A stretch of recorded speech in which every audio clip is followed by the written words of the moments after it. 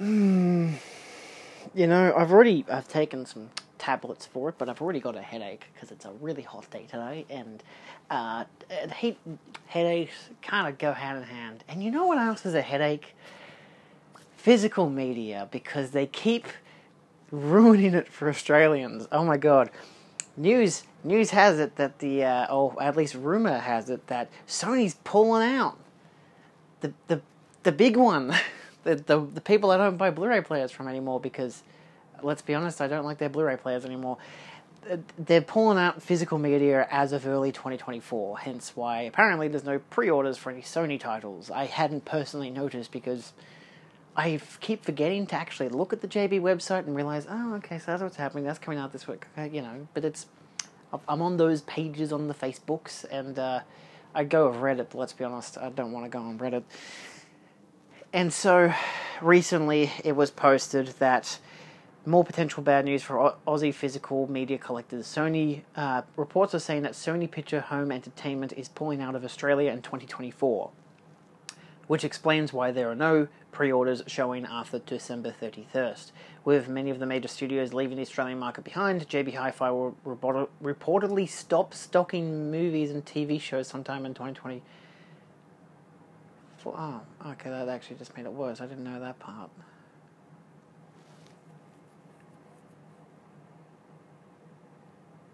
I have a friend who is a manager of JB, and she says there are no plans on to stop selling physical media in their stores.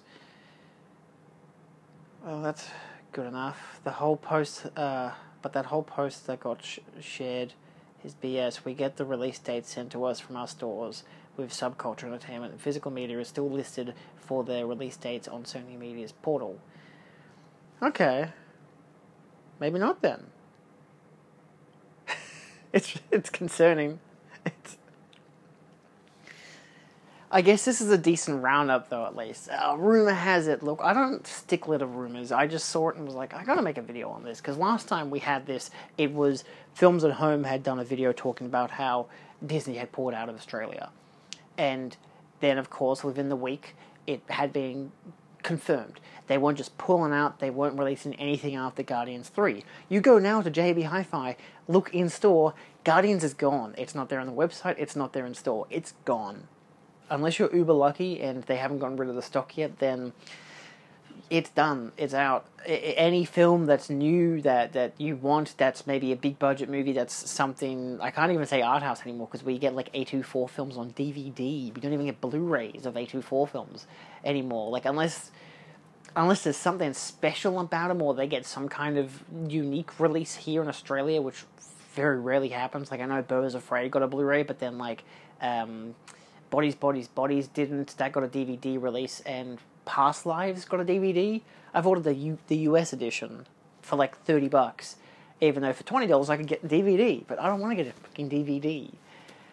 So, this is, I guess, a look at just how kind of awful it is to be a physical media collector in Australia. I know this is what actually made my channel become more popular. A lot more people found it because, of course, me yelling at Disney, which I'm still on board for, let's be fair. I've only done a few of their pre-orders for their newer releases, the new Indiana Jones film, for example. I'm excited for Avatar. I was excited for Aliens on 4K, and what was that other one? True Lies, because I like James Cameron films, you know. And yeah, I had to order them from the UK through. I've ordered Indiana Jones through Dead and DVD because there are still local people who are importing, so I'm doing that. I could have gone with like Amazon and whatever, but also like I prefer to support some Australian, but also I don't like getting shit from Amazon UK. They usually rank up the prices a lot and it sucks. Like my brother wanted the Doctor Who Steelbook, the 60th anniversary special, and I could only get it from Rare Waves website in the UK. Made it a lot easier because it made it a lot cheaper, plus they had sales on for Black Friday and I bought a couple of films for myself. Thank you very much. But at the same time, it was like $80 for the Steelbook and the two films I bought posted. Actually, I think it was $90, but it was $80 flat to have gotten the Steelbook from Amazon. So, yeah, that sucked. But it was actually like really cheap postage. because I think I added it to my cart by itself, the Doctor Who Steelbook, and it became like $65, because I think it was like $59 or $60, so it was only like $5 or $6 postage, which is pretty good, especially for something coming from the UK. So, the best thing I can say there is it'll suck. Importing sucks, especially if a big brand like Sony does pull out, and of course if physical media just dies in Australia. Like, I always think to myself, oh my god, I'm going to save so much money. And I don't think so, because, I mean, obviously I could save a lot of money. The irony there being the obvious that, well, I've got to import more, which makes shit more expensive because I've got to import and whatever. And even if I'm not importing myself, I'm buying from people who have imported, and that's more expensive. So, like, what would have been a $30 to $40 Blu 4K in Australia for Indiana Jones was like $50 from Dead End DVD because of importing fees and stuff. So, yeah, and I ordered the UK edition because it comes with a Blu-ray rather than the US edition. I think the UK edition was like $10 cheaper as well, and the US edition comes with a digital code. I'm not going to go for the digital code options. Like, I'm going to go for the British one, mostly because Region B country, whatever, but also because it comes with a bonus Blu-ray disc with all the special features rather than shoving them onto a digital code to have to download later. And I'm like, well, I'm not going to do that because I can't do that, so I'm not going to do that. So, yeah, it's so much goddamn stress. If this happens, if Sony pulls out, I don't know what the hell we're going to do. We have enough homegrown brands, Umbrella, Madman Entertainment, Imprint, of course, Firevision, their whole brand.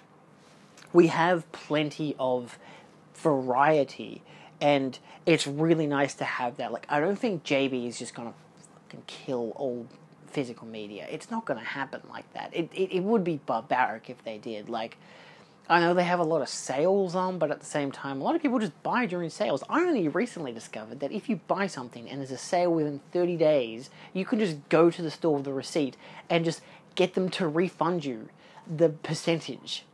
And I did that today. I had bought a steelbook yesterday, which was $55. I went to JB today because there's now a 20% off in store. I brought them the receipt, whatever. They added an extra 10% off because there was like an extra 10% in store that wasn't applied online.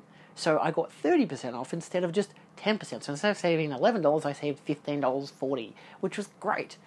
I didn't need it, but I'm like, I'll take it. Like, I don't do that personally. I've never done that before.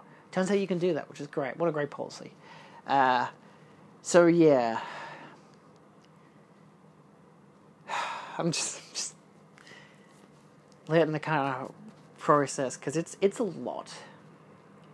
A lot of Australians are angry, understandably so.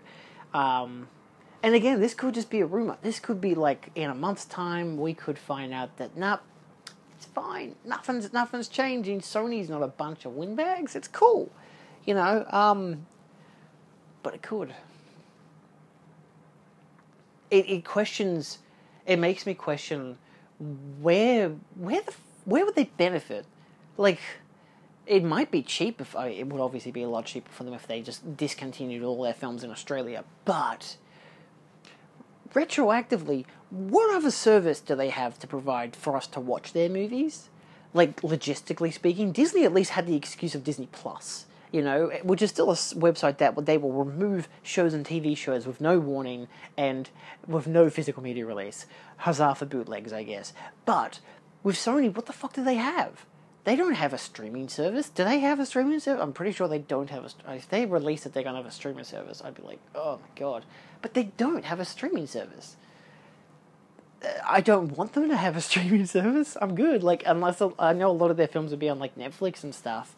But yeah, it's just, it's scary. I don't know. I don't know what I'm going to do if that happens. Again, a lot of it's a play it by ear. If it doesn't happen, I don't have to stress. I don't have to worry. But say in terms of Disney, there's still a lot of people on like JB forums asking, hey, when are we going to get like Aliens and True Lies and stuff like that on 4K in Australia? And everyone has to be like, God, we have to tell you again, Disney aren't doing that. But the thing is, people don't know it's Disney. They forget that it's 20th Century Fox, which is now just 20th Fox? What the hell is it? 20th Century Movies? I don't know what the fuck they called it now, but it's that, but Disney. So now you don't get it at all. You know, it's like why they're not doing a complete set for Indiana Jones 5, I believe. They're not doing like a 5-film set because there's like different rights holders for like Indiana Jones 5 compared to the original 4. I know Lucasfilm was bought by Disney, but don't they all own the whole thing, or is it because Paramount does as well?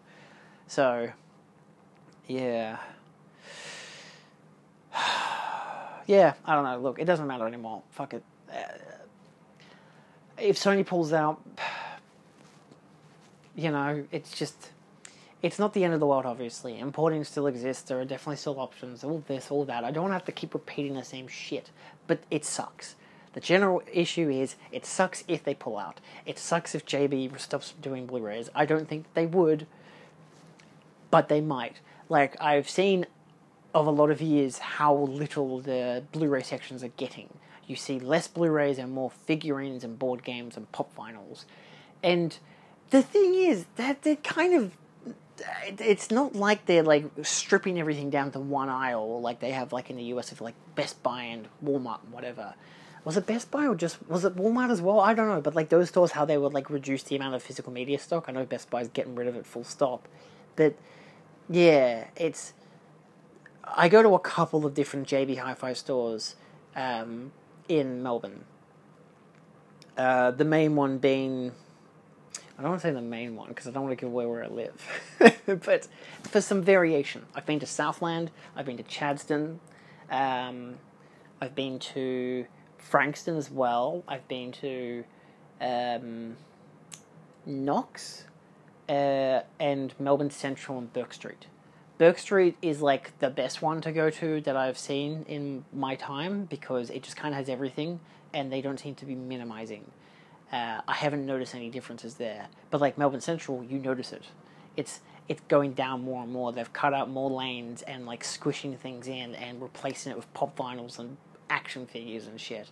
Which is fine, you know. If that's your business, that's your business. CDs are booming, vinyls are booming, bigger slots for them, less slots for movies. You know, movies are in the back corners now. So, there's one on Springvale that's the same thing. It's all in the back corner. They've cut out a whole section now. It's just, that's all figurines and stuff. What used to be here are the new Blu-rays and stuff is now moved the whole shelf over. Yeah. I haven't noticed, I don't go to Frankston that often. Southland's small now. Southland is like two shelves worth. Like, I mean, it's like adjacent back and front. And they've got the side ones as well, but there's usually like sailed ones on the sides, so like 2 for $20, that kind of shit on one side. The other side is like international films and special interests, so sports and docos and stuff, and sometimes anime. And it's, I think from what I remember going there the other day, that was 1, 2, 3, 4, I think that was just 4 shelves for all of the movies in their whole place, including new releases, 4K classics, anime, horror, and A to Z. And then on the sides you had special interests, Asian cinema and stuff like that. So, yeah, that's gotten small. That and Melbourne Central are getting really small. So, it's a possibility, you know. It's the same as the factor of a lot of people have been finding a lot of older releases being brought back onto shelves, whether or not they're being pre-ordered in ahead of time, like, say, To Kill a Mockingbird. A lot of people were talking about that, like, oh, you know, the To Kill a Mockingbird's now out on Blu-ray, you should get it, you know, it's the new 60th anniversary or whatever. And I was looking at that thinking, this is like a week ago, and I'm thinking, but the 4K came out like 8 months ago, because I bought it 8 months ago. They had a sale on, I bought it for like $22 or whatever, down from like 30 or some shit. I don't know, it was pretty cheap, 18 to 22, around that era, and I believe it comes with the DVD as well, the Blu-ray as well, I can't remember, but either way, even if it was just a 4K by itself, it still has all the special features, or a good portion. It doesn't really matter about the nitty-gritty, but I remember getting it, and then seeing everyone talk about the Blu-ray, I'm thinking, why is everyone getting the Blu-ray instead of the 4K? Like, why are they talking about only the Blu-ray exists? And then I went on the website the other day, and the pre-order is there for the 4K, and I'm thinking, fuck, That was out months ago, and now it's gone and back again. Like, is this oh, it's sold out because we only had a small amount of stock. Now, with 7 months later, have ordered it back in, or is it we found more stock, so we're putting it back on the shelf? Like, I don't know what's happening. I've heard rumors of that kind of stuff where they're like, oh, I found this one and that one, but people were saying that this wasn't on the website, and I couldn't find this on the website, but then it was here in the stock. Because some things they're like taking from the spare warehouses and just putting in the stores without telling anyone about it. So if you find it, you find it. Yeah, I don't know, it's weird. There's a lot of weird shit happening at JB. I'm not huge on it, but I'm still getting my movies and they're on sale, so I'm not dissatisfied. If they remove movies altogether, well, then I'm bound to just go to Cinemaniacs and Dead End DVD. There's a new one that popped up in Victoria as well. Obviously, there's like Amazon and eBay, and you can go with like Rare Waves. Rare Waves is pretty good. There was another one as well, Chalky's Oz. There's a few on eBay that usually do the same shit. Sometimes their prices vary by a few dollars. They always import, or you're importing yourself. So eBay's a surprisingly good option. But yeah, so there was a new store that had popped up recently. They followed me on Instagram. Outrun DVD. So yeah, but that's just another one of those they're importing for you. So, like Dead End DVD and like Cinemaniacs. They've got a good website though. I like the formatting of it. It's really smooth. I haven't found that with both Cinemaniacs or Dead End DVDs. Their websites aren't perfectly smooth, but Outrun's pretty good, so I don't know. But there are options. So let's hope for the best. Be optimistic. I don't know. We live in a world of terror, but the first world problems of not being able to watch movies is not really relevant, I guess, when you say you've got Netflix. So, I don't know. It is what it is. We'll have to see what happens and hope for the best. So, I'll keep you posted when I can, and I'll see you next time. Adios.